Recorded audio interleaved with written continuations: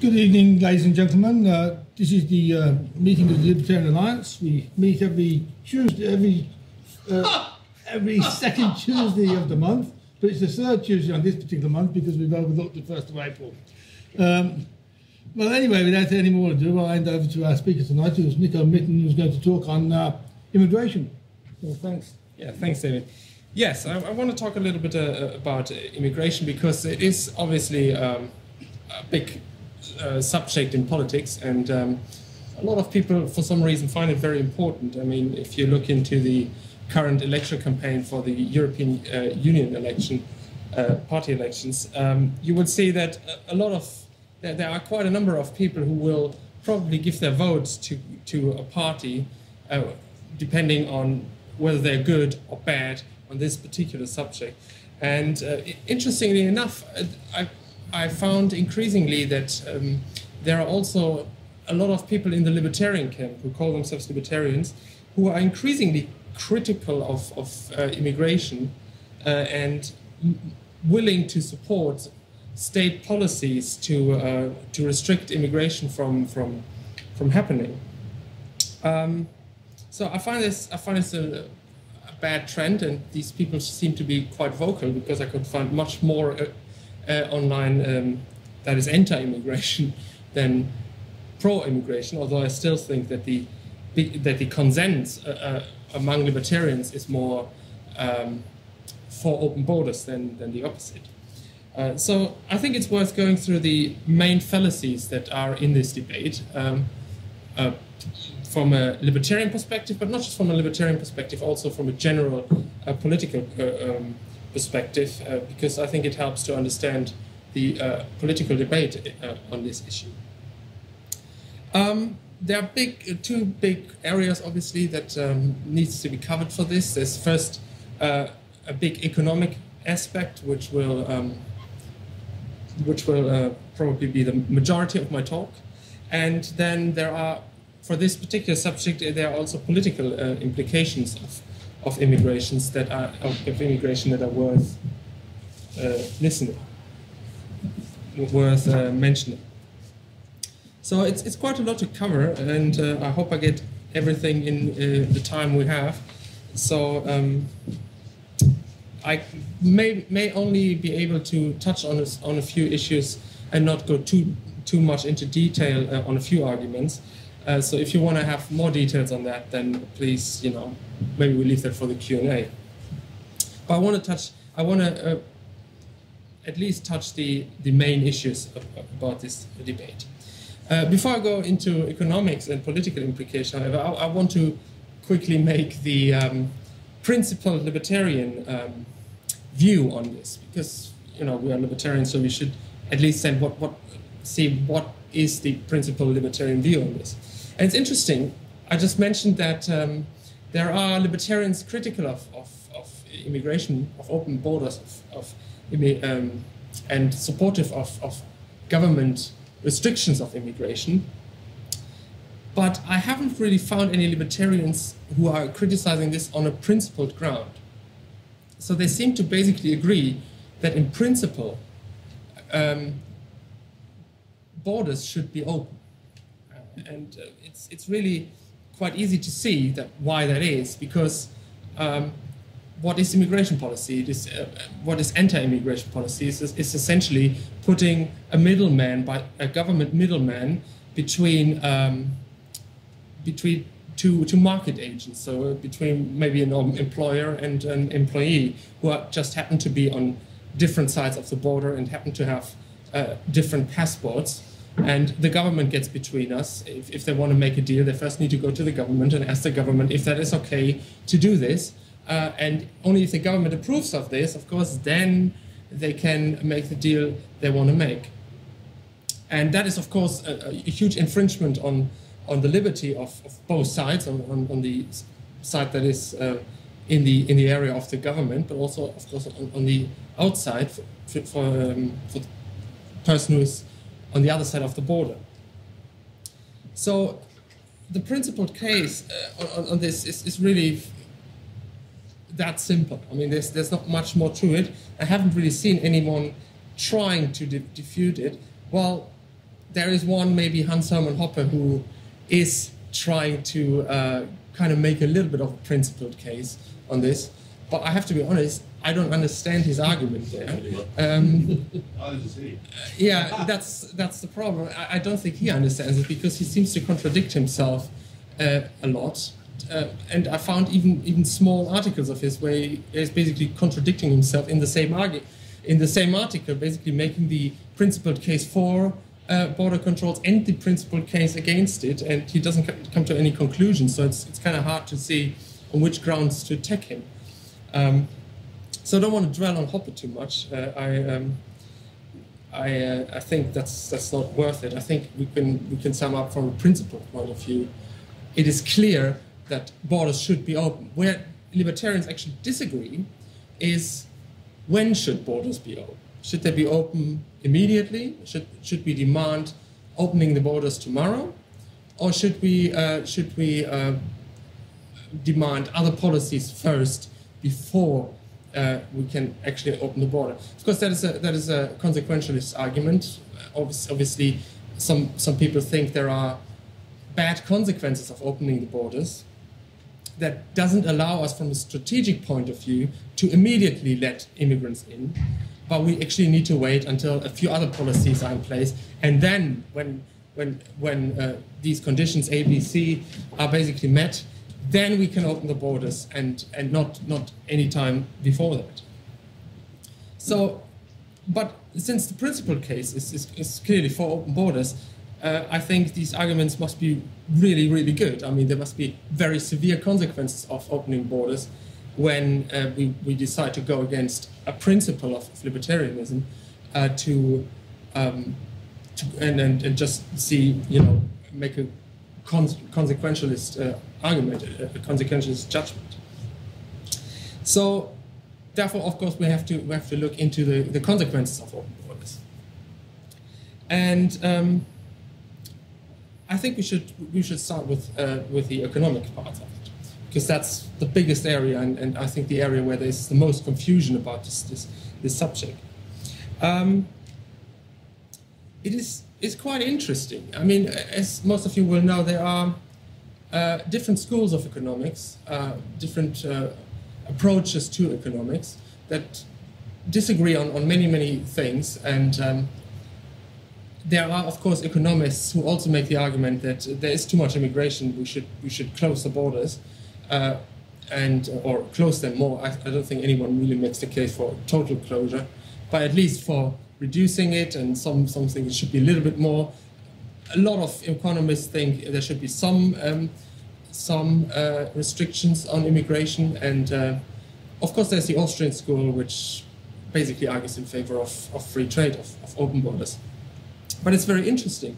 Even the economists who disagree with the open border policy don't do this actually on economic grounds, because even a guy like George Borjas, who's, I hope I pronounce his name right, he's a Harvard economist, and he calls himself a labor economist, which is a nice title to have. I guess that's why they're advocating modern economics and not Austrian economics, so that they can have these nice titles.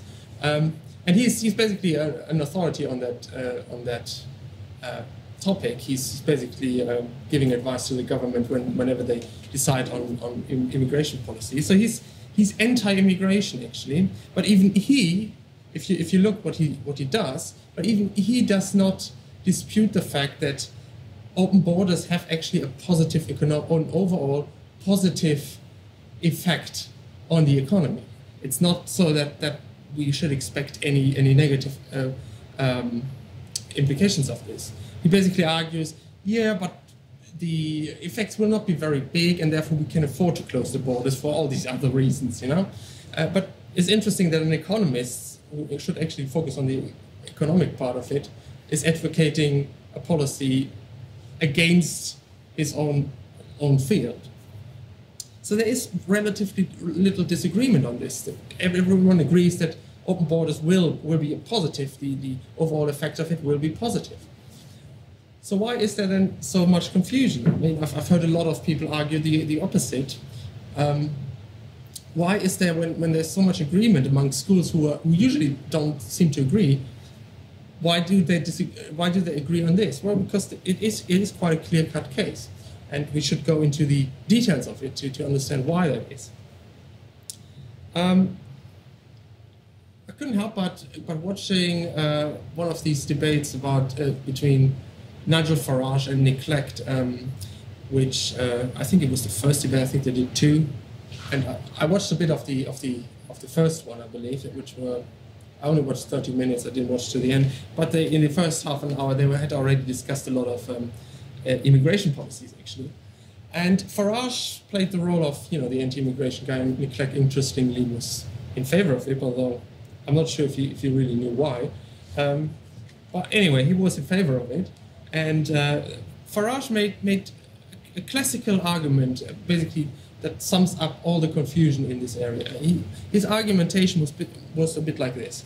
We have, of course, this is not open borders with everyone. There we're talking about open borders with the EU. But in the EU, he was already disagreeing that we should have open borders. And his argument was this. We have, right now, open borders with the European Union. That has caused a lot of economic damage in this area, in the UK, because now you see a lot of young people not finding jobs anymore, and he blames this partly on immigration. And what he wants to do is to take the control over who's coming in back to the people in this country, because right now he feels now the control is obviously not in the hands of the people, because there are open borders. So that's basically his argument. And first of all, it's very important to see the nature of this argument. It is, I think, a very classic central planning argument. Because what does he say? First of all, he gets reality upside down. I think right now, immigration is in the control of the British people, because right now the British people decide who they want to hire, who they want to rent their property or sell their property to, which is of course exactly what control we need. So he doesn't actually want to give it back to them. He wants to take it away from them and gives the control to the government, which he describes as the British people, which is it's quite amazing how someone can twist reality so much, but that's politics.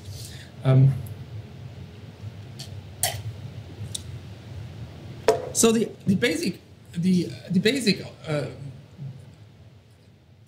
fundamental principle behind this argument is, of course, of a planned economy. Obviously, Farage thinks he knows better than the market which people are needed and which are not needed. And then you have to wonder immediately, well, how does he know that? Well, he doesn't tell. He has a kind of, I think UKIP basically propagates a kind of point system like the one in Australia, where immigrants are supposed to get points, and then if you get enough points, you get the right to stay.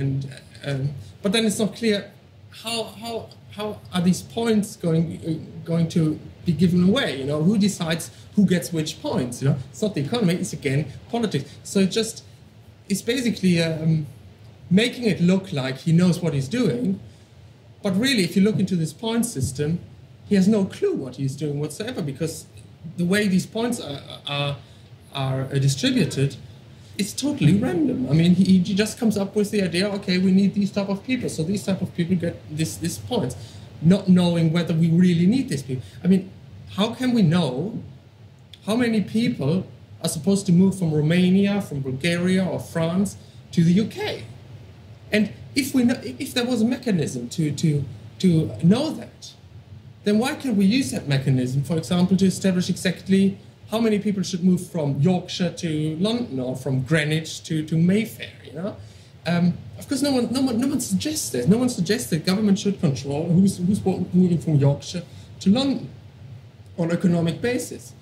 Everyone seems to immediately see that that's nonsense. The government cannot know that, but the government apparently knows immediately as soon as we get on the other side of the border, how many and which people are supposed to come.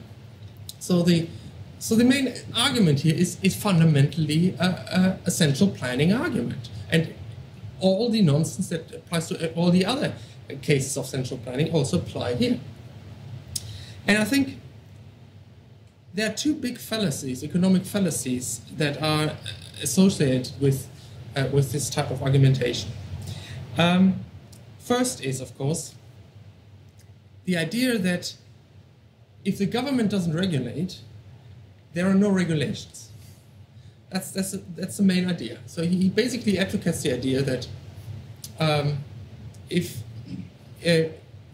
he is in favor of a control versus a total chaos, which he thinks we have right now. But I would disagree. I'm actually advocating open borders, of course.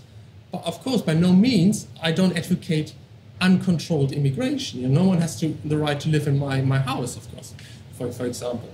I advocate a controlled immigration. It's just the question is, who is supposed to control the immigration? The government or maybe other entities? And I, of course, very much advocate the control by the free market and not by the government. Now, how does the market regulate immigration? Well, like it regulates everything through economic calculations. Let's say you want to make a holiday. Now, how would you do that? You know, obviously, what you wouldn't do is just drive to the airport, you know, and jump into the next plane that leaves to wherever it leaves to, and then see what happens. You know, that's not how you do it.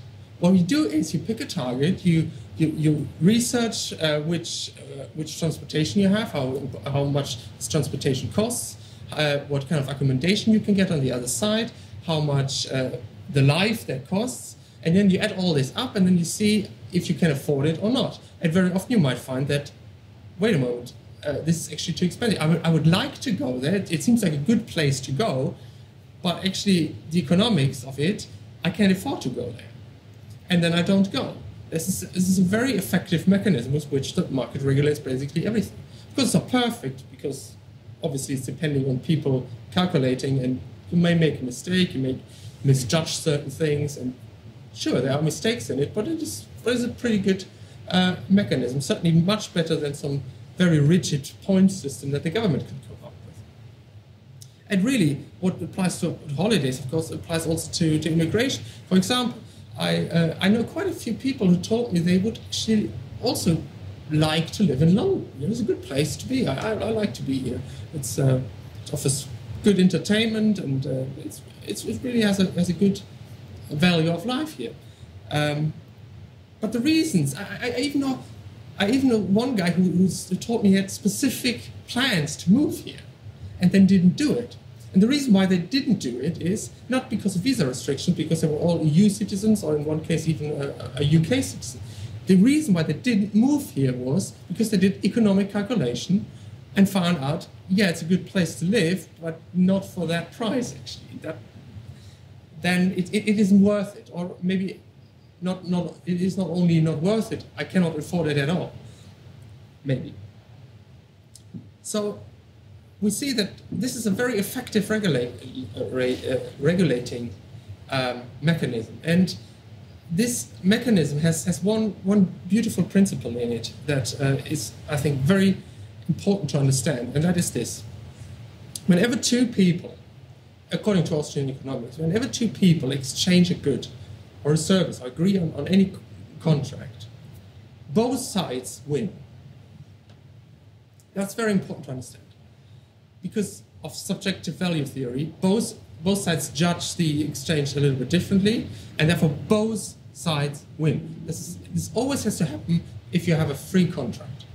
So with this mechanism in itself, it should be clear that it's hard to argue why, when you open the borders, when you basically just get the government out of the way, why this should lead to any form of economic downturn, why the economy should suffer under this act. Because all that happens is that more people can make contracts in which both sides are profiting. So the net effect must be positive. Where is someone losing something? That's the big problem. So with this simple mechanism, you can already clearly see that the idea of an overall negative effect on the economy must be nonsense. At least if this mechanism is true, which we can assume it is, because Austrian economics seems to do quite good predictions with this.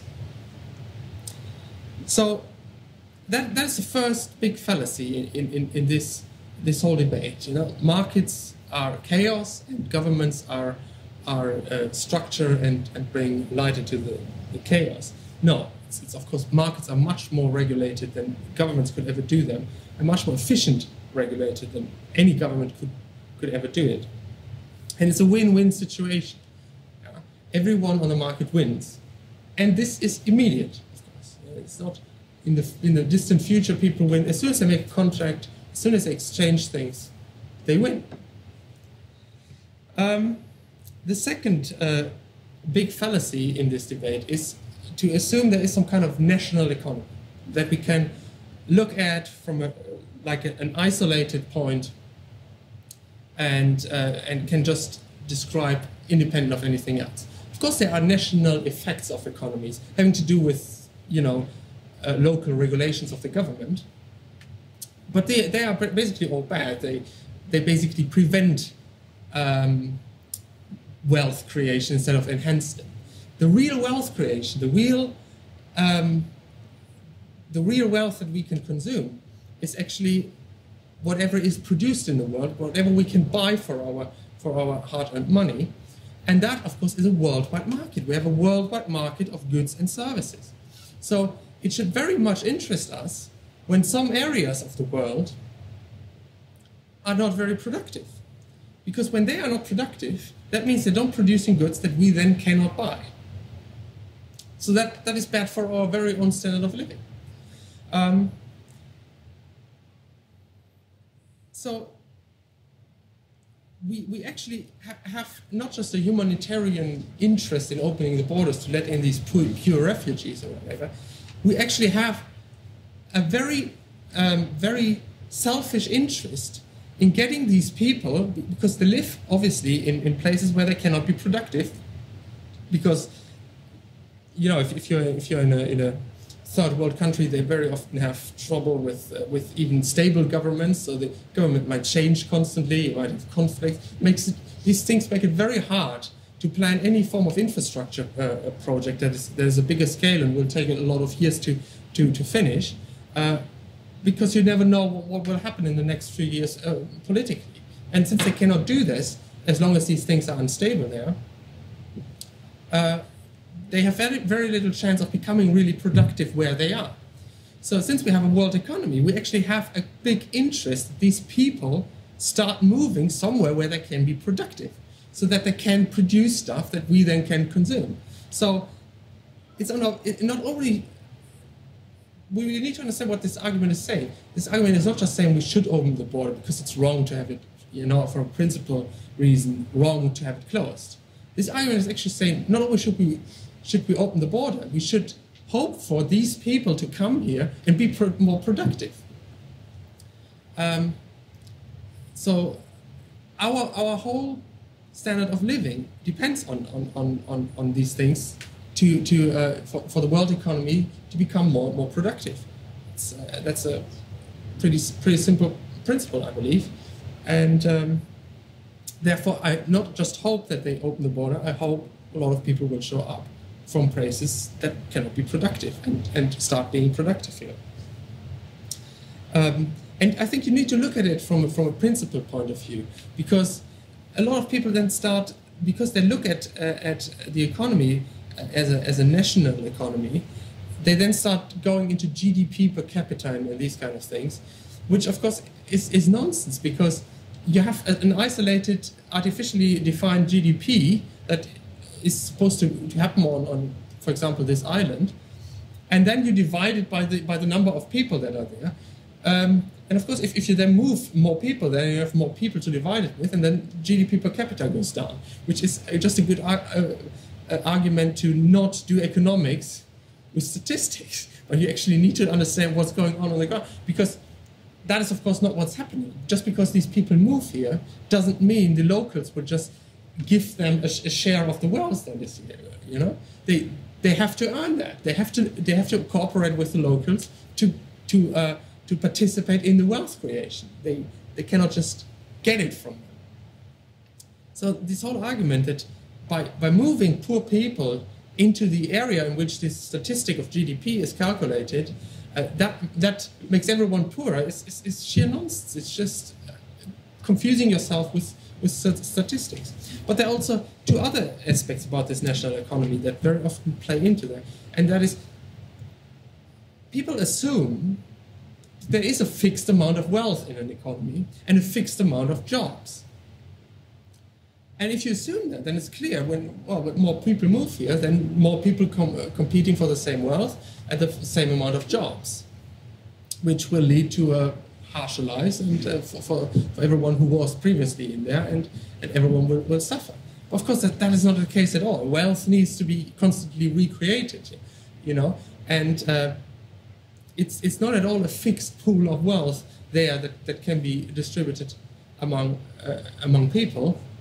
And there is certainly not such a thing as a fixed amount of jobs. If more people move here, then these people have, of course, needs, which will also create more jobs. And so the demand for this takes care of itself in essence. Well, some people might argue, yes, okay, the overall effect must be positive. But certainly there are some people who suffer. If you are a very low qualified person, then you suddenly get all these low qualified immigrants, which, if you were to open the border, it's very likely that we get predominantly a lot of, we will get probably a few very high qualified and very low qualified. The middle class doesn't tend to move because they're good where they are. On the richer end, people tend to be more mobile for some reason because they can afford to. And on the very poor end, people also have an incentive to move. So you basically get kind of a shape where very high qualified, very rich people move, and lots of poor people will move. So you can argue that the low qualified people in the economy where they move in will suffer a downward pressure on their wages. And I think this might happen. It depends, of course. It's not quite clear if it's happening. Of course, no one can predict markets, but it might happen. And I think it will more likely happen depending on how regulated the economy is they're moving into. Obviously, if the economy has a lot of regulations, then creating wealth is much more difficult, and therefore the downward pressure will be bigger for the lower paid, lower qualified people than if you have a very deregulated economy. And I think basically in a free market, if you had immigration, I don't expect this to be much of an effect at all. I think the overall benefit of wealth creation would be so big that probably low qualified people wouldn't see any suffering at all. But of course, we don't live in a free market. We live in a highly regulated economy, unfortunately. So it's likely that these people will see some negative short-term consequences. Should that be an argument against immigration is the question. And I think it should not, because it's essentially a rent-seeking argument. Whenever the government puts a regulation in place, then it's doing that to protect a certain group of people from competition. That's basically behind regulation. Well, maybe there are a few regulations who are absolutely stupid and don't do anything good, but usually when governments propose some kind of regulation, it's because some group of people has said, look, we would really like, so it's a candle maker argument from Frederick Bastiat. We would really like, for the greater good, have these regulations because then everyone will be better off. Well, of course, they will be better off. So if you allow this argument to be valid, then you essentially cannot do any deregulation whatsoever, because whenever you deregulate, you have a group of people that was protected by these regulations having some short-term negative consequences. They have to reorientate themselves to find new jobs and to maybe grow their business in some other form. So if that is a valid argument, we're screwed. We cannot basically deregulate at all.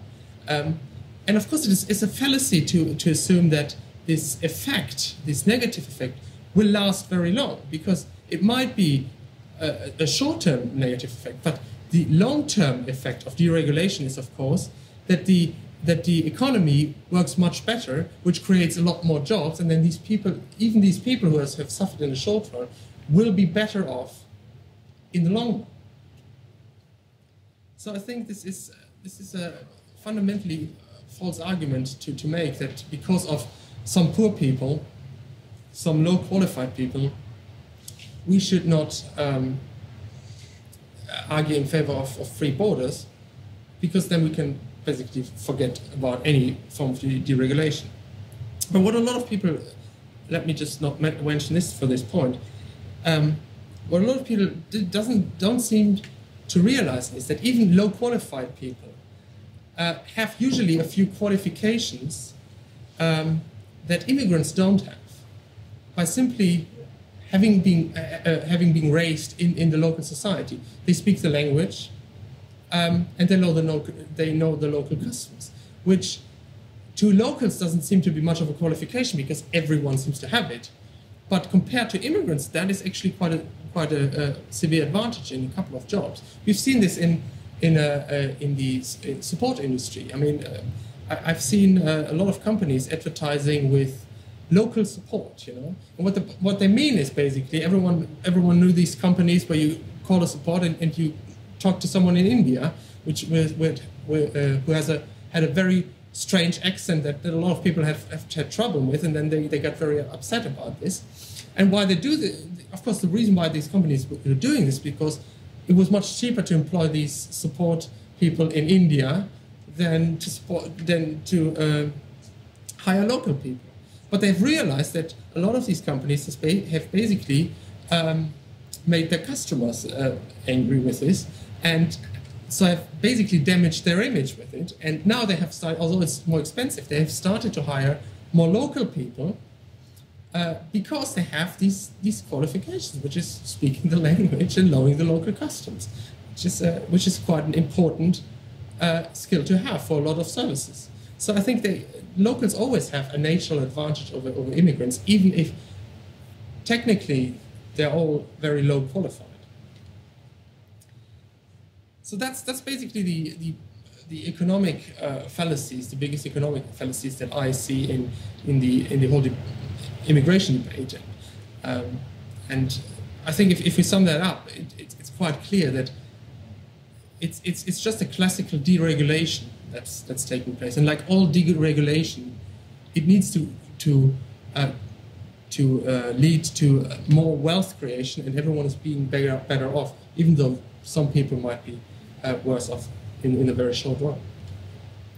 But immigration is also interesting for pure political reasons, not just for economic reasons. One aspect that actually falls into both categories, economics and political, is the welfare state, which a lot of people are concerned about.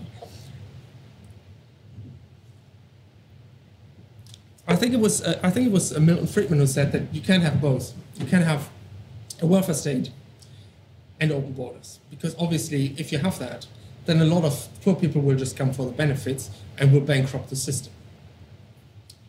Well, I think from a libertarian point of view, the answer to that is clear. Let's get rid of the welfare state. We want to do that anyway. So why should we suddenly become advocates of the welfare state just because it would cause a problem when we open the borders, you know? But I don't think it will cause that much of a problem, actually, because it's actually quite beneficiary from a libertarian point of view. When it bankrupts the system,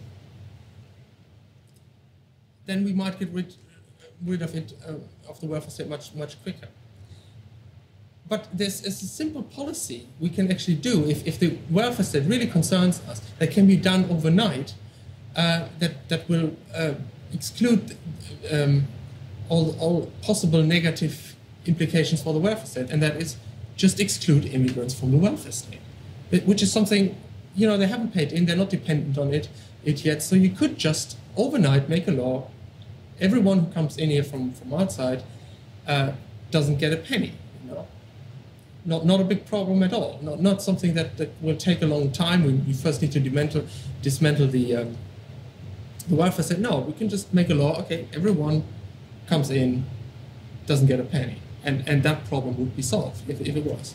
But I'm increasingly thinking actually that Milton Friedman was actually not quite right, because our experience with immigrants shows from the European Union, for example, yes, there are some people who come for the benefits, but the vast majority actually doesn't come for the benefits, even when they come from poor countries, even when they are low qualified, even if they could technically apply for benefits, they don't come for benefits. The vast majority of people comes here to work. So they actually, by working here, become net payers into the system. Now, our welfare state is obviously a big Ponzi scheme, and we are nearing payday, I would say. I think this Ponzi scheme cannot go on for much longer. And given the age group of immigrants there are, basically immigrants tend to be very young. Because if you're in your 50s, 60s, 70s, you don't tend to go to other countries anymore. Unless you have to, unless maybe there's a war or whatever and you have to flee or whatever. But basically, people who are at that age tend to not move. It's usually young people who come. And of course, in the so-called third world, in these poor countries, you have usually a very young population. You have people who are under 30, I think. The majority of people in Africa are below 30. And so what would happen is, if we open the borders, a lot of young people would come. And most of them would work and become people who pay into the system. So I think there's of course I don't know what exactly will happen, but I think there's an argument to make that this might actually rescue this Ponzi scheme for a little bit longer and keep it going, which of course from a libertarian point of view would be actually a bad thing. So I'm not sure if Milton Friedman is right on the welfare state. He just assumes that if you give people benefits, then they will come for the benefits and nothing else, which doesn't seem to be confirmed by reality so far.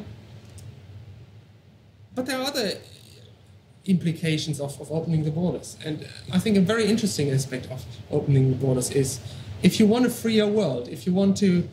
Obviously, there are lots of governments in the world who are awful. And if you want to make the world a better place, a freer place, I think there's nothing better you can do than opening borders, because that allows people to vote with their feet, which I think is the absolute best vote you can have. I think I'm not a big believer in elections. I don't think we will ever change anything through elections. I do believe that competition works. I do believe that politicians react to certain external pressures that you put on them. So if you leave a bad run area and go to a better run area, that creates a lot of competition within the system. How much this matters we can see in the old Soviet Union, who literally had to build walls with people shooting people who trying to get out to keep the system going. If they hadn't done this, the system would have collapsed right there. So in order to keep the system from not collapsing, they had to do something about people leaving this system and basically voting with their feet. And this was already, we're not talking about like half of the population fleeing, we're talking still a relatively small amount of people actually getting out, and that already caused so much panic in the rulers in these regions that they had to go to these extreme measures in order to do something against it. And I think from a political point of view, we will see a lot of positive political implications from immigration, because a lot of people will obviously vote with their feet. They will go to places that are better run. That will cause a huge pressure on governments to do something, and some will probably go down the route of the Soviet Union and build some walls and try to keep people from leaving. But some will probably also try to reform the system and make their own political area more attractive to the people, so that they don't have to leave. So I think this is the best foreign aid you can get, and it comes free. It benefits us. We don't need a government to do this. We just need the government to get out of the way, and this policy will happen automatically, basically, which is it's quite interesting. I mean, there are these neocons who think we should go around the world bombing people to do regime changes everywhere, and usually that ends up with a huge bill for the taxpayer, with a huge loss of lives and total chaos where they basically send their military. And it's the exact same people who think we have a duty to free other people, who then argue against immigration, which is really quite bizarre, I must say. But of course, immigration policy is not something that comes totally free. It's not something that can just be enforced by the local police and court system that we have anyway. I mean, if you're minimal status from a libertarian view, you might support court systems and police. So if we have that, we can just make a law that makes it illegal for certain people to come here, and they will enforce this. No, that's not quite how it works. In order to enforce this particular policy, you need to have an army of people employed by the state being at the border and checking whoever comes in. And so this is quite an expensive thing to do. I think the UK currently pays over 2 billion in taxpayer money every year for this policy, and has employed over 20,000 people to do it. Not the most expensive policy they're doing, obviously, but still over 2 billion. That's money. That's something. If we can save that, that would be good. Particularly given the fact that, as we just have seen, all they're doing is preventing people from creating more wealth, which is a stupid policy. But it's also dangerous from a libertarian point of view to give the state the authority to be able to control who is on the territory and who comes in. Because increasingly they will not just check who comes in, but they will actually start checking who goes out. We already see this in the US, where it becomes, the US is unique in that sense that a US citizen has to pay taxes on no matter where he earns it. You know, they tax their citizens everywhere in the world, and the US government makes it increasingly difficult for citizens to renounce the citizenship. You know, you need a formula to do this, to fill out, to apply for that. It used to be that formula is free. Now it costs, I think, $500 to get just that piece of paper to apply to get rid of your citizenship. But we also see other measures by the US government. I mean, if the IRS, which is the tax office in the US, if they suspect you of owing them some money, they don't need a court decision, nothing. They just need to, someone in the IRS needs to suspect you to owe them money. They can suspend your passport at the border, and you don't get out. That's as simple as it is. So I would be very careful to employ an army at the borders, thinking that you can control this, because, you know, we are the government and everything. But I think this is a very dangerous illusion. I think we will not be able to control this. And when things go bad, this same army might turn against you and keep you actually from going out of the country. So it's simply naive to have this policy in place and not expect any negative side effects of it. Which brings me to the last point I would like to make, and that is culture. A lot of people fear that if immigrants come in, they will change the local culture. And as far, I think pretty much all immigration arguments, as I just mentioned, are bogus. They are based on false understanding of economics or a naive view of the state. The only argument that at least makes some sense is this culture argument, because I don't think it's a good argument, but at least it makes sense in the way that the basic premise seems to be right. If you get a lot of people coming from a different culture into local culture, that will likely have an effect on the culture. I think this is fair to assume. Of course, as I said, we don't know what will happen, but I think this is very likely. So it's a very reasonable assumption to make. So is this, which is essentially a xenophobic argument, let's face it, is this a good argument for libertarians to make? Well, if it is, then obviously this cultural change must have some implications on our strategy, on our attempts to win the political game.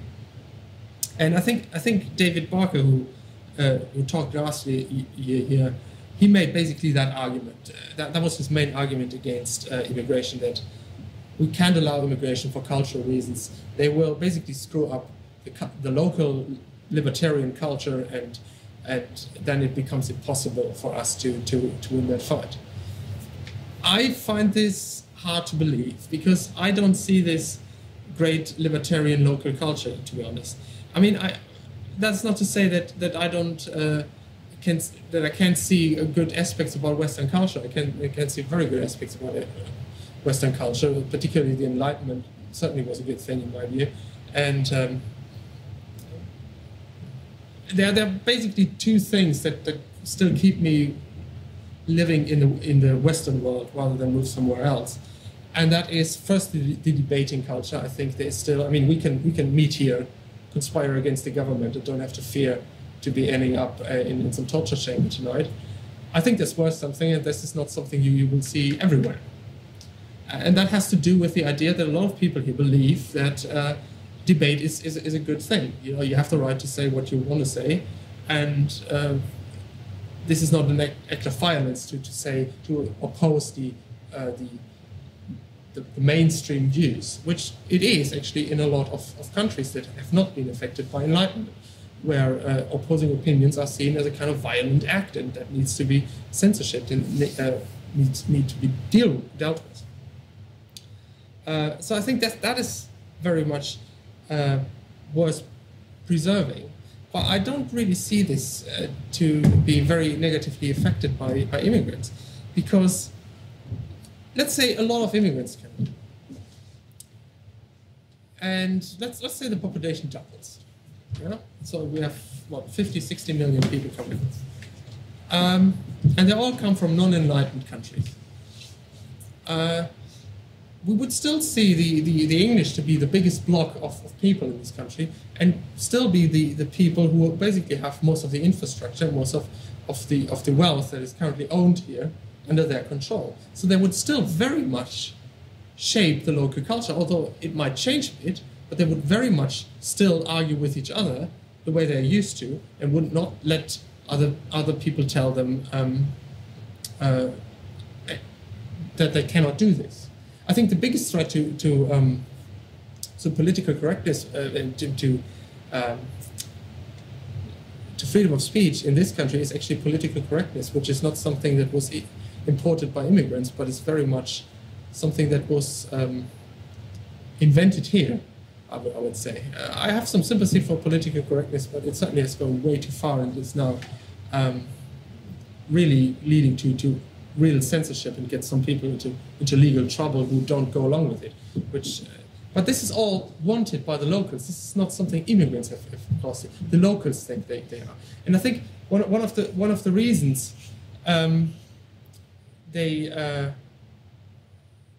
they think this is necessary is because immigrants are very much in the minority, and they think it is worth protecting a minority. But as soon as you get masses of mountains of people, I think this will stop. I think people will stop seeing them as a kind of worth protecting minority, and will start really arguing with them, and then this political correctness probably will go out of the window. So I don't see a negative impact of immigrants on this type of culture. The other aspect that I like that has to do with it is I still think people are very much against torture and these type of treatments of people in detention, which you can't necessarily say of most regions. I think in a lot of regions of the world, at least if you're dealing with real criminals and not with political opposition, people are kind of okay with a bit of a rougher treatment with detainees.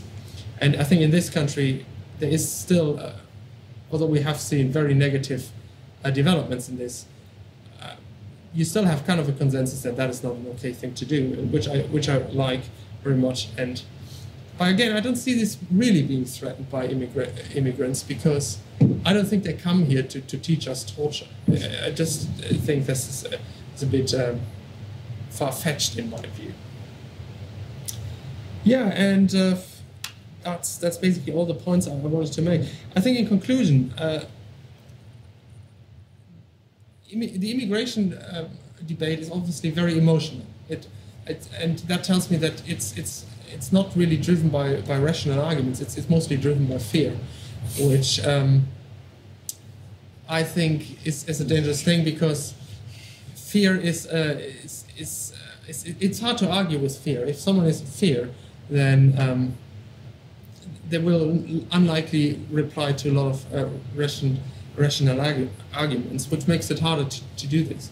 And this fear is basically nothing else but the good old fear of freedom, because one aspect of freedom that is hard for us that want to advance freedom is that freedom doesn't have certain outcomes. It has likely outcomes, but you never can say this will going to happen in a free society, because it's flexible. It's quite free, and people don't like this. People usually like the strong guy that gives them some guarantee that something is going to happen, even though that person cannot deliver on the promise. But never mind, he at least gave that promise. And I think there's a lot of this in the immigration debate, and people are just fearful of what's going to happen, that things might change too quickly, and they might be overrun by immigrants, which, as I said, it's a problem. But I at least hope that libertarians are not fearful of freedom, because I mean, if libertarians are fearful of it, then there's not much hope left. I think so. Oh, and with that, yeah. Cheery okay. notes.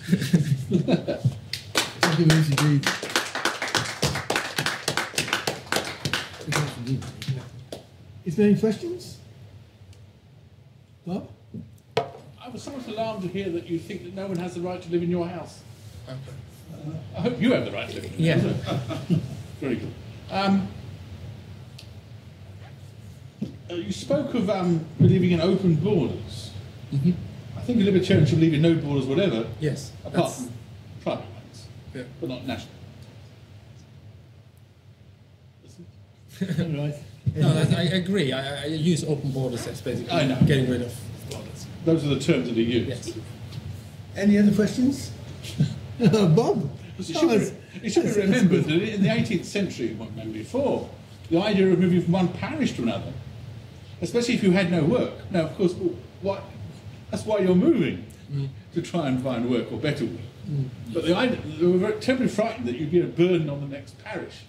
So you weren't truly permitted in. Luckily, there were cities that were off limits, as it were. That was fortunate. It wasn't intended that the Industrial Revolution would happen over there and over there. Not in established cities, it shouldn't permit that kind of nonsense. But of course, it sprang up partly because that's where the water was, or that's where the coal was. But that's to the advantage. But certainly at that time, people were very worried about vagrants and travellers and all sorts. So it's not simply true foreigners. That means it's simply the idea that, as you said, there are only so many jobs, and if he comes along, he'll take my job. Yeah. And this also ties up, which you didn't touch on, with this sort of Malthusian and England's green and pleasant land idea that there are just too many people anyway, let alone having more here. So you haven't touched on that aspect of it. No, as I said, I couldn't touch on anything. Of course, you're absolutely right. I think more people is better than less people. I found, when I came to London, I realized that there are lots of Australians in London, which kind of surprised me, because I've been to Australia and I thought, it's a beautiful country. I mean, they have a Mediterranean climate, it's a modern civilization. What the hell are they doing here? From their point of view, it's pretty much on the other side of the planet. Pretty exactly, actually, on the other side of the planet.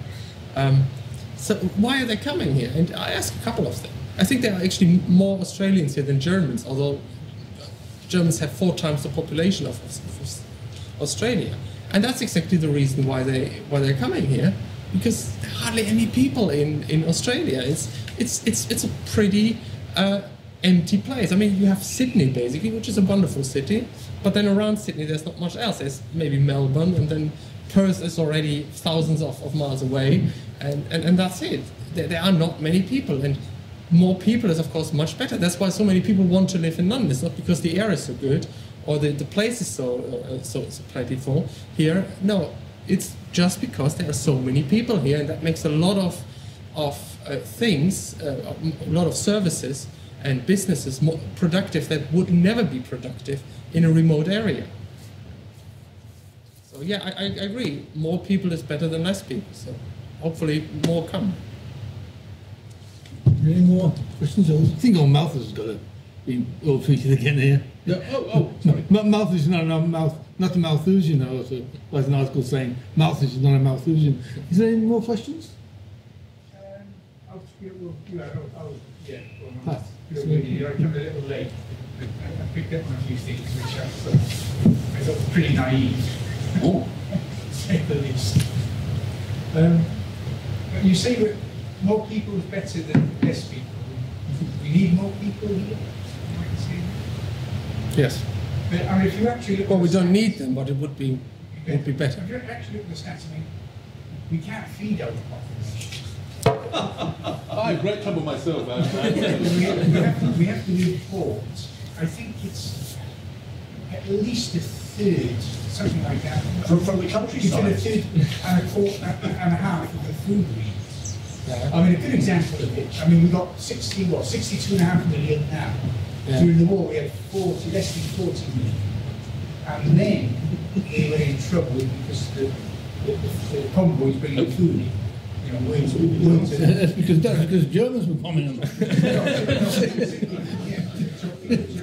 you have to bring food in. The fact is that we can't feed the population. That's why we have to export. That's a simple reason why we have to export. Because Well, that's free trade. there's so many people here, we can't feed them. Let alone house them. We can't house them either. Well, we can build more houses. Well, you need money to do that. Well, yeah, but look, if they don't can pay for an accommodation, they will probably not stay. But I don't know if you remember when Margaret Thatcher was on the throne, she said, she quoted the Green Party saying, look, we can only sustain 25 million in a green civil society. I mean, 60 odd million is ridiculous. It's going to be 70 million soon, 100 million by 2050. But she said, don't vote for the Green Party because they want to bring the population down to 25 million. And they haven't said how they're going to get rid of the extra 30 million. And that should worry everyone. That was a quote from Margaret Thatcher. Yeah, I'm not a Thatcher fan. I don't know. I'm not here to defend Thatcher, certainly. But I think, you know, I'm not worried about this island. As I said, there's no such thing as a national economy. We trade with the whole world. And if food production here is not the best way to do this, then let someone else do it, and then we exchange it for some goods here. It's perfectly fine. I think self-sufficiency is nonsense. We got rid of it for a reason. The only worry about this that we have to import food is that the currency we're paying with it is currently inflated a lot, and that might lead to some problems. But that's a different topic. Just to point out how finely balanced this is. If you go back a few years, do you remember the tanker driver strike? Do you remember that, the fuel strike a few years ago, when the tanker drivers were on strike? They were on strike for about 3 or 4 days. Anyway, cut long story short, Asda on the Isle of Dogs, big hypermarket there was fighting in the islands there over bread because there wasn't. I'm not sure if there were people fighting in the bread that was doing the tanker driver strike. And I think in that area, they were on strike for about 2 days in that area. But let's just should give you a pause for thought. 2 days, 2 days, and you have people fighting over food. You know, so it is something which is of vital importance. Yes, I agree. We need free trade. And it's taken care of. Any other questions? Well, I was thinking to touch on the cultural question.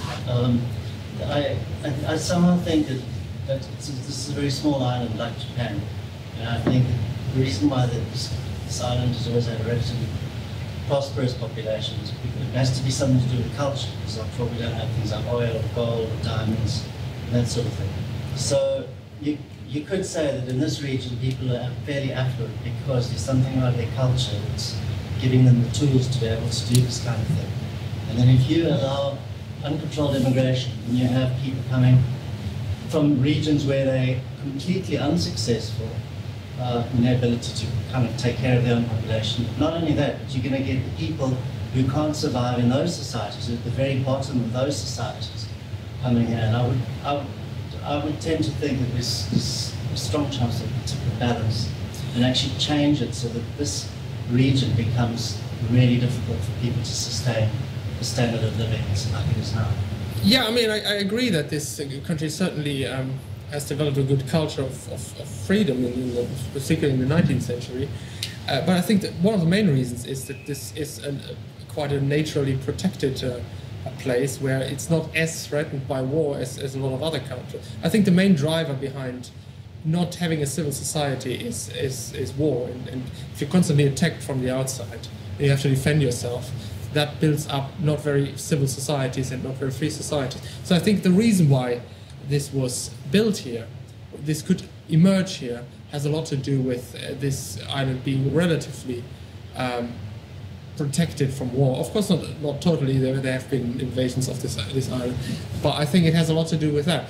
I don't see these immigrants playing an important, a bad part in culture, because I think we now have capitalist societies, and these capitalist work-sharing division of labor establishing societies have a huge dynamic of keeping people integrated into the system, because as soon as people have something to lose, they tend not to fight, and as soon as you give them a chance to take part in capitalism, in building up their own capital, they will be interested that this system that provides them with this wealth is not destroyed. And I think this is, no matter where they come from, they will very quickly integrate into that part of culture. They might still have their own religion or whatever that is independent of that, but I think they will very much be part of a civil society if they come here within a capitalist system. Because if this was a totally centrally planned economy, then they wouldn't come here. Then that might cause some problems, but then they wouldn't come here in the first place. We saw this, with the Soviet Union. They didn't have an immigrant problem, problem with people trying to get out. So as long as we have enough freedom to produce wealth, people will come here because they try to take part in that. And when they try to take part in that, they are very quickly integrated, because trade is the best recipe against violence, I think. Either you trade with people, or you will have violence. But isn't there a lot of evidence that that's exactly not happening? Like if you take, the French seem to feel they're very aggrieved about their immigrants there, that they feel are not adapted, and that they're hostile to the French way of life. And in England as well, there are people that say they can't stand the thing of female genital mutilation, and these communities are insisting they're going to keep doing that no matter what. Yeah, I think immigrants are a scapegoat for politicians. They like to blame their problems on some strangers. So what I'm getting at is that I don't see any evidence that they've changed their culture to adapt to the local culture.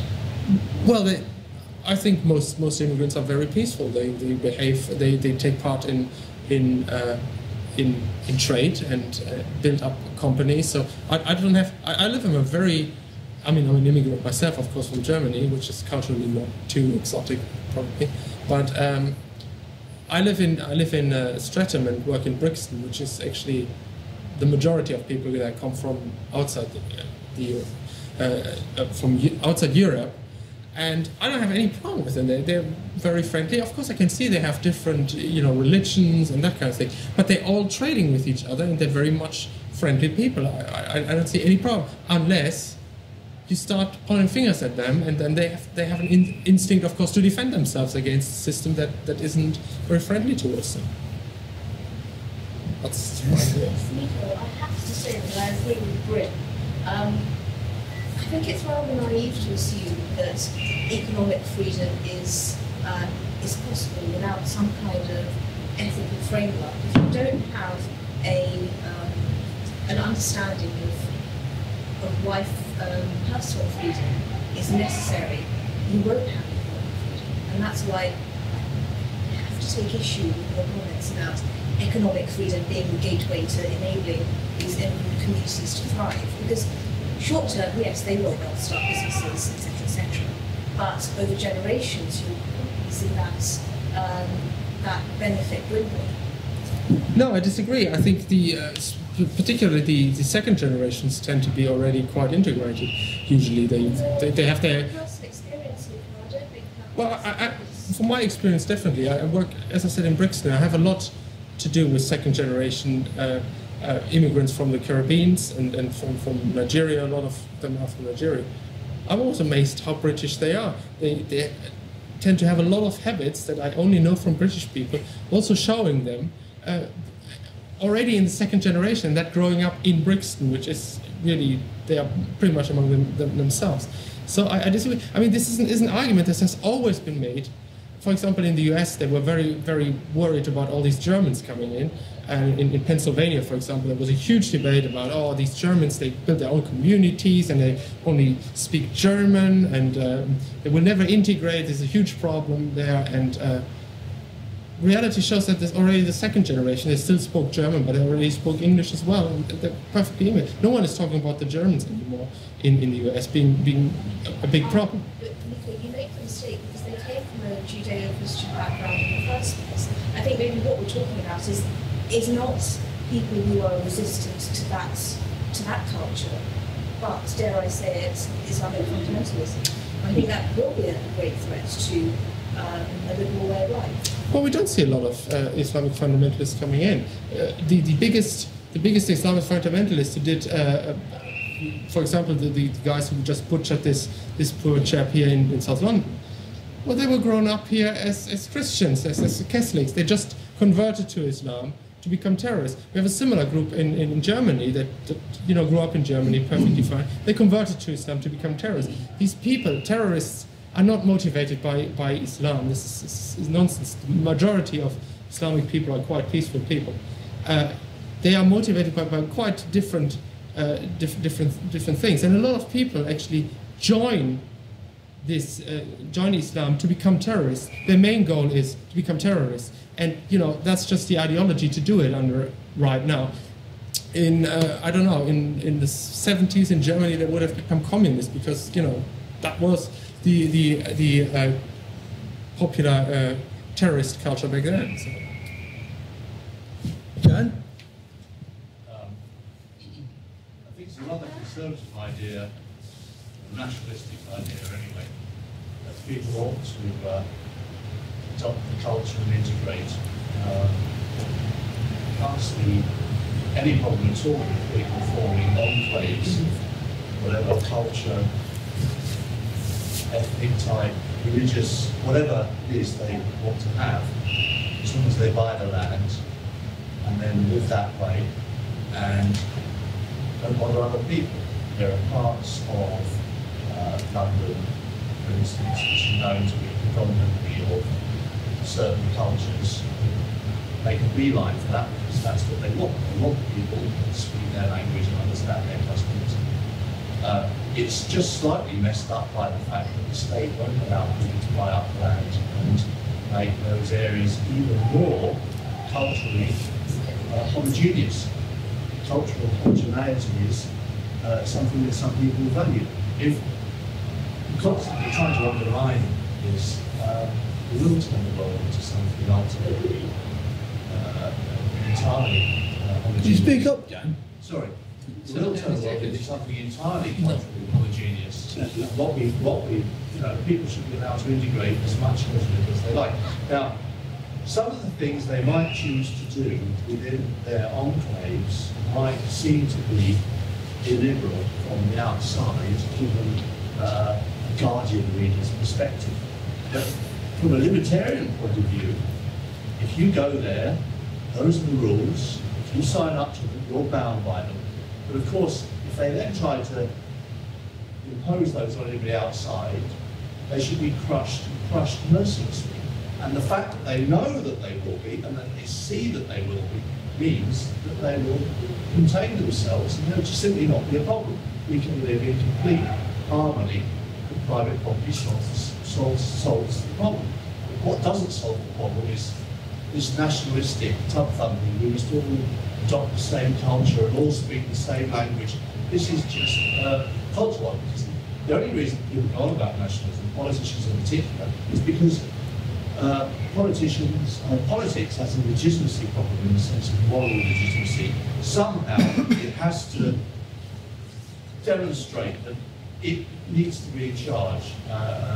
We no longer have the divine right of kings and various other attempts. But what we have left are welfare, national defence, national culture, education. There are various things that nationalism is a big thing. But nationalism is the enemy of liberty, not the friend of liberty.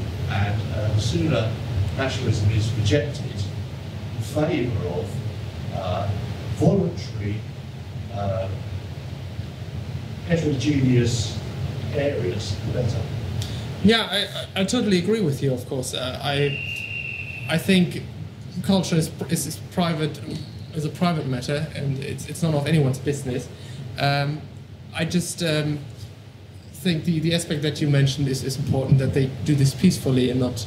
Which, of course, when you talk about Islamic fundamentalists who are trying to impose Sharia, which is the idea, that would not be peaceful, obviously. But I don't see this happening. I don't see violent groups of immigrants coming in to destroy us. You know, this is just a bit paranoid in my view.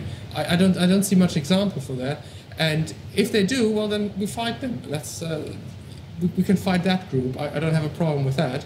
But so far, the immigrants tend to be quite peaceful because they take part in capitalism. I think the vast majority of people is actually not very political. They want to live their lives and they want to be left alone. And as long as you do that, there's not much problem in my view. Well, the most important culture is a kind of a bourgeois world culture that you learn at your mother's knee and other joints, to some extent. Don't touch it, it's not yours. Mind that man. So we learn the idea that it's not yours, leave it alone, don't steal, the rest of it. The added local things, might be religion or culture or cuisine or whatever it might be, okay, we can live with little, it's a bit like what's a fractal world. So you have little bits of the world, because exactly like other parts, and they're all around the world. And I can happily live with that. In fact, you might like to go there for a holiday or a night out. You might want to live there. You might go to Little Italy or a little whatever, because they have their own culture. But there is a more abstract, overarching culture which is private property, voluntarism, and that seems to be the world as well. I think the world always did accept it to a great extent. That's it. It's a very minimalistic approach that is so self-explaining that I think everyone instinctively agrees to it, unless you force them not to, which usually it needs politics to do that. I think most people that I meet, no matter where, and I've been to a couple of countries, most people seem fine. They're nice people. They just, they're friendly. I don't see. I have a problem with xenophobia because Can I address that? It's against my. You keep going on about these people are perfectly nice. From my point of view, it's not about. I mean, it doesn't matter how nice they might be, which I agree. It's great, and I like the idea of diversity. Allowing people to establish communities, and it really does. It's great. It's lovely. My concern is just that if I can mention Max Weber's Protestant ethic thesis, where he argues there's an elective affinity between their cultural features, their religious beliefs and practices and culture, that give them that advantage so that they become the driving engine of early capitalism. And what I was saying earlier about something about a place like England and Japan, it's tiny islands and they don't have natural resources that should make us wealthy. But somehow they have a leg up and they have an advantage. And all I'm saying is that as nice as people might be, it could just be a recipe for disaster. That is going to change fundamentally the way of life here. And then those little cultural features that, as you said, are very difficult to define. And I definitely also wouldn't be in favour of people coming here and being forced to adapt, forced to learn. Even they want to speak their own languages, that's fine. It's none of your, it's none of your business, basically, what they're speaking next door, what they're doing. But there is, I think there's a danger that you could radically change the whole thing here. And then you've got a small island without that cultural capital. And how do you feed all those people if you don't have that cultural capital? I think free trade is something that is not just known to Western culture. I think the Arabs, for example, trade forever. The Chinese have traded forever. There might be some tribes in Africa who haven't figured that out yet, but I think the majority of people who will come here will understand free trade. We're already trading with all these cultures quite easily and without any problem. And I think that's the main thing. We need to be able to trade with them and be peaceful around them. And all the rest, I think, is none of our business. That's how I see it. John, then Pat, and then David, and then. I just wanted to emphasise the sense in which nationalism is a problem, because while you have politics, either somebody is to some extent aggressively imposing his culture on you, or you're aggressively imposing your culture on him. It creates a war against all, as precisely as Hobbes didn't understand about politics. Politics is the cause of the problem, not the absence of politics. And as soon as you remove that and you say, look, you go over there, we leave you alone, awful lot of the feeling of being oppressed simply goes away. And even the people who are indigenous, homegrown Islamic terrorists, whatever, as soon as they see nobody is trying to impose any non-Islamic way of life on you, but that's what they walk around the street, they say, I don't like these people drinking alcohol, I don't like women dressed like this, yet everywhere I go, I can't get away from it. Okay, suddenly they're going to be able to get away from it. Then that just gives them an unsafe face. It's not being imposed on you. You have it over there, we have it over here. I was in this Iowa a few years ago. I went around some of the Amish communities. And, these things carry on and on and on. There's no reason why some culture should disappear as long as you value it. And so I think that something like Islam or Judaism or whatever can, in some form, just continue indefinitely.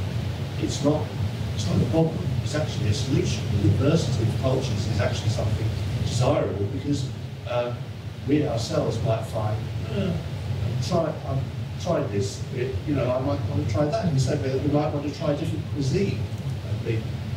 So politics is the absolute opposite of any possible solution. It is almost entirely the sole cause of the conflict. It is a form of triumphalism. We're dominant, you're going to do it the way we say. Well, yeah, I think... there might not be any dominance. No, I mean, I agree with you. It's just, I can see the concern that, not everyone is a libertarian right now, and a lot of people think in these political solutions. And as long as a lot of people think in these political solutions, I can at least see the concern that that might be a problem if other people from other cultures come in. I disagree with them, however, that this is practically, I think it is a mistake to become a supporter of politics to fight politics. And that's essentially what you're doing when you're starting to support immigration controls. You supporting more state in order to sometime later start maybe be able to get rid of it. And I think the strategy just has to fail. It just has to, because what we need people to do is to think outside these political boxes. Pat, and then David, and then you. Yeah, I think the general population here, I mean, the working class, I mean, they're very clued into immigration. That's why I think, I don't know if you agree with this, why you see the rise of the right across Europe is because of immigration. I don't know if you agree with it. Yeah, of course. I mean, the right is defined almost by that issue. I mean, economic factors, yes, they're linked into it, but once they start parading, obviously, you know, the immigrants are going to be the first to suffer. Well, yeah, as I said, I think immigrants are a nice scapegoat for politicians to blame the problems on, and unfortunately, that works. But that doesn't mean we shouldn't tell people that this is a fallacy. And that's all I'm doing. I'm not saying that, obviously lots of people are concerned about immigration. Obviously lots of people think that there should be borders, that we should close them. Because we have borders and they are quite closed as a result of people not believing in freedom. But from a libertarian point of view, then we need to change this. We need to tell people that freedom is a good thing and that what they believe in is a fallacy. And just on another point, you say... David, go on, you can have another point if you... There's two other speakers. David? It's a fairly small point in one sense, but freedom of association, I agree with you entirely, entails freedom of people wherever they live, not just to contract, but families and so forth, to move from any place to any other place. But equally, freedom of association must involve the right not to associate. And one of the difficulties, I think, with the current setup is that the right to disassociation has been partly lost, because we have a huge monopoly of anti-discrimination laws and rules and regulations. And they are a jolly bad thing, because it's very difficult to say to somebody, you should accept the rights of people to move anywhere they want, including to where you live, because that's part of freedom of association. But don't you start thinking about discriminating against them in terms of, you know, whether you can rent property to them or whether you can choose to employ them. No. That choice is taken away from them. It seems to me that the two have to go together. Freedom of movement has to go together with an unfettered right on the part of people to choose who they associate with. And I think one of the problems that we have in the current setup is that one of those freedoms has been partly lost. Yeah, I mean, I of course agree. I'm not just advocating open borders. I'm advocating libertarianism, means freedom overall, which also means freedom to discriminate, if you like to. Of course, it has been lost, but I don't see where I wouldn't agree. I don't know if you made that point, but where I wouldn't agree that we made this a condition for us to demand open borders. I think we should demand open borders anyway, and if that leads to problems, then we need to get rid of more state. Because if we start making our own demands depending on the state doing a lot of other stuff first, then we'll never get anywhere. We need to consequently demand the abolition of statism. And I agree with that. It's just that we mustn't shy away from what our argument entails. Of course, he's really saying the state should do less. But You say that free trade is panacea that will, soothe all of these tensions. But we presume that people have something to trade, and I think many people fear that an influx of unskilled labour is going to decrease productivity, and that's the real problem. It's not that we're scared of free trade, it's that we're scared of the fact that there is nothing to trade. yeah, I agree that they fear this, but I think they're wrong in this, because people won't come here if they're just begging on the street. They will only come here if they can get a job, if they can make some form of living. And in that case, they have something to trade. I mean, everyone has something to trade. Everyone has skills and labor that they can trade. And so I disagree with this idea that you have to be rich in order to take part in free trade. Everyone has something to offer. Now, Pat, your other point. I was just going to mention that you say you come from Germany, and you know I worked in Germany when we first joined the European Union. I worked in Germany for Siemens, and the first thing I noticed over there, for example, when we joined the European Union, which I was against, was that the German police were armed. I had a bad experience myself with someone pointing a gun at me because I didn't show my documents immediately. I'd never seen a gun before. I was going to Siemens in Frankfurt. I always said after that, when I came back to it, back to the early 70s, I said, look, this EU, what's going to happen with all these people coming here and dealing with these ideas, free exchange of ideas? It might be a good thing, but it might be a bad thing. And one of the bad things is this, that we're the only country in the world where the police were armed. Certainly in the West, as far as I know this, we were. I said, well, what's going to happen is we're going to have a situation like they have in France or Germany, where you haven't got a police force, you've got an army in the street. It's when you are men and women, it's an army, it's not a police force. Where we had the old body walking around, completely an army. And yeah. within a few years, what I was saying to people then, you have British coppers walking around with submachine guns. And people would laugh at me and say, don't be daft, that will never happen. Yeah. Within a few years, thanks to Thatcher, that did happen. And we believe 1 in 5 now net gods are actually armed. But that was, again, was due to what you might call the foreign influence. Absolutely no reason for it whatsoever.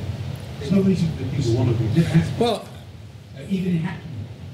But that's what's happening. Just as a simple example, or simple personal example of what I would call it. Well, that's what's happening because people believe in statism, and the state grows in every aspect. Of course, it will get more power from every side. Of course, you know the police is armed. You will see this increase, and they will become paramilitary, as in the US probably. But you know, because the civil population is completely different. Yeah, but the point is, I'm arguing against statism, and I'm not arguing in favor of the European Union, and I don't argue in favor of the police being armed. I'm arguing against borders essentially, and I'm arguing against and by doing that, I'm arguing against statism in all matters. I just picked out immigration for this talk. We can talk about police, how to get rid of the police, anytime. Point of information, police were armed with truncheons. Yeah. Well, in the 1980s they were armed with guns, but that's the fact that it's... My father was a policeman, he told me the rules about truncheons the other day. Can we pull it? You only pull it if you intend to use it, you attach it to your wrist so that they can't take it off you, and you hit them so bloody hard that that's the end of the matter. Those are what you're taught as a policeman. And did you actually believe this policeman? As he was my father, yes. David and then Bob. Because I mean, my instincts are entirely with everything that you said. It would be unfortunate if any policy that is a pro-freedom policy were to be brought in and then was seen to have lots of bad results. I don't think it would. But it would be very bad if people think, well, that's what happens when you open the borders, look at all these terrible things. Now, are there some gentle qualifications that one might introduce? Say one might introduce that might reduce the risk in the short term of some bad things happening if borders were to be opened, because it would ease the passage. Well, for example, might you refuse to allow people with criminal convictions? Well, it depends on why they have convictions. A lot of, if you have a political prisoner, for example, you might want to let them in. I don't think that, but I'm just sort of. No, I don't agree with it, because then again you would need to have all this apparatus that checking on people coming in and out, and that in itself is quite dangerous. And I don't. Okay, perhaps that's a bad example. You might, for example, say you, as a statist, I think much, if at all, but people, for example, would very much not like the idea that they would suddenly see a vast increase in street pegging. That would not be regarded as a good thing. It would be very bad PR for an open border policy if you had 50 times the number of people trying to clean your windscreen when you stopped at every traffic light in London. If you saw lots and lots of women begging with babies, if you saw, I'm not saying that would necessarily happen.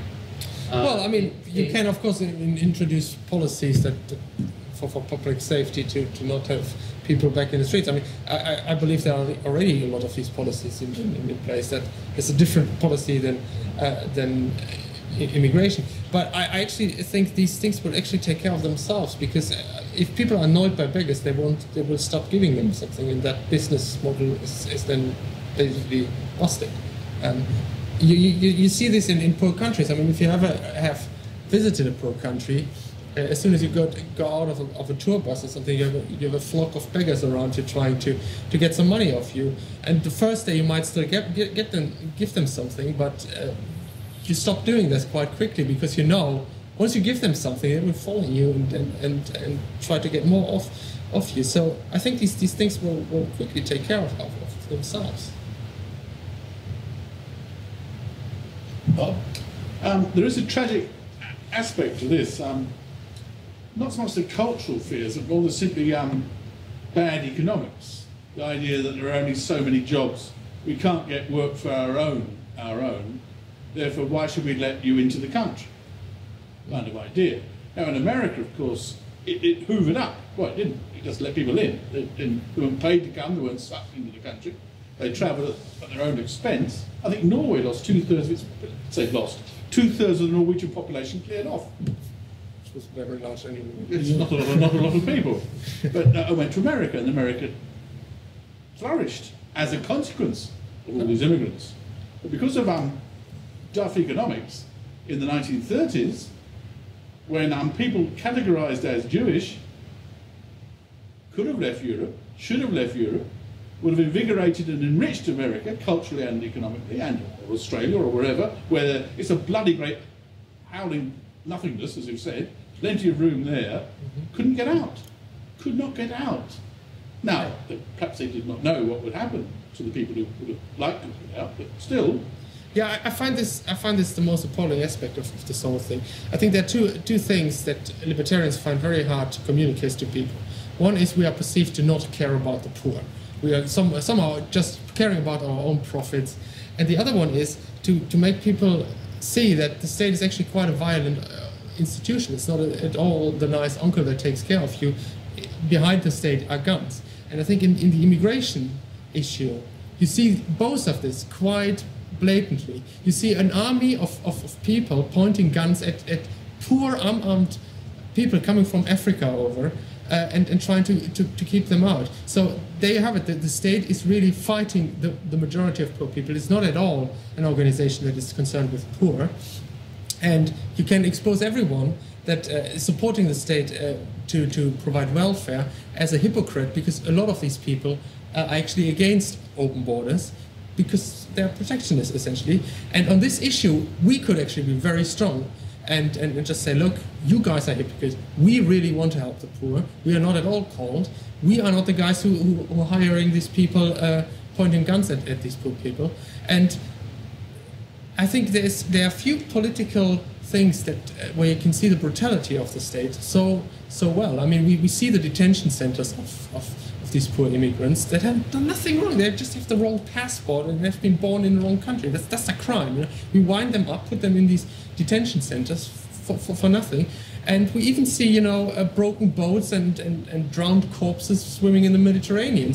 And this is supposed to be a policy that some libertarians think, we want to get rid of statism, but immigration goes on, there we should maybe support the state. I mean, if you support the state on this one, you will not make anyone believe that you are serious about the poor and you are serious about fighting the brutality that the state actually provides. I think this is quite an absurd idea. Yes. I think the biggest problem is when you have large numbers of people coming into an area where their culture is such that they think that there are appropriate cases where they need to use force to resolve problems, and the